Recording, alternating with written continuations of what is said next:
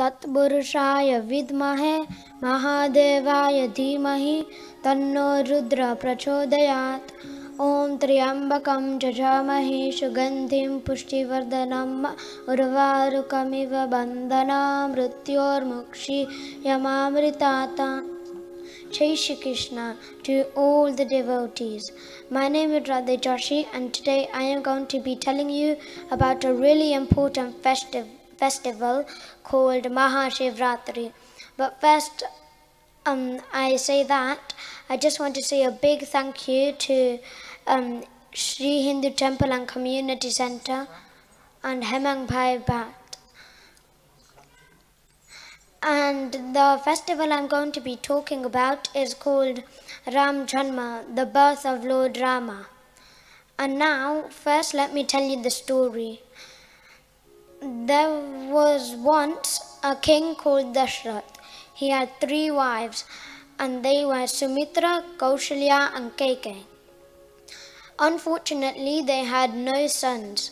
So, one day, they went to Dashrath's guru and did a yagna to get sons and children.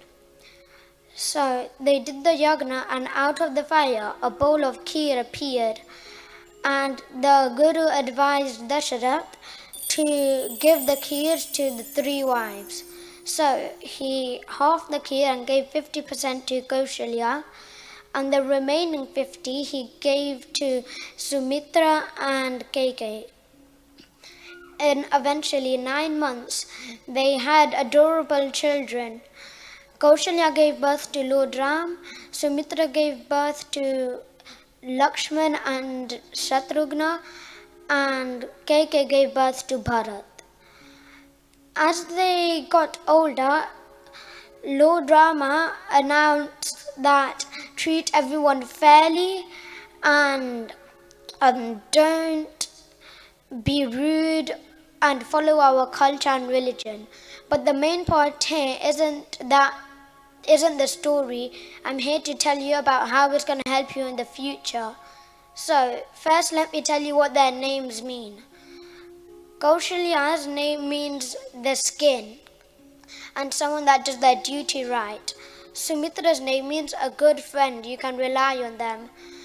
And Kaikeyi's name means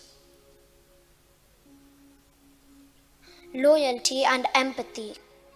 Lakshman's name also means empathy. Lord Rama's name means someone that you can rely on, you can trust them. And Bharat's name means someone, there will be no enemies in your life.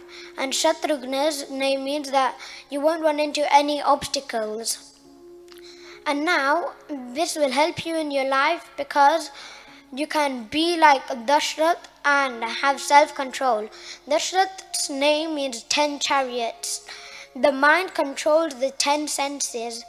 You use your nose to smell the prasadam, your tongue to taste the prasadam, your mouth to say the spiritual names, your ears to listen to the holy music, your eyes to read spiritual books, your legs to walk to the temple, and your hands to do religious activities. So be like Dashrath, have self-control and show self-discipline. Jai Shri Krishna, Jai Shri Ram.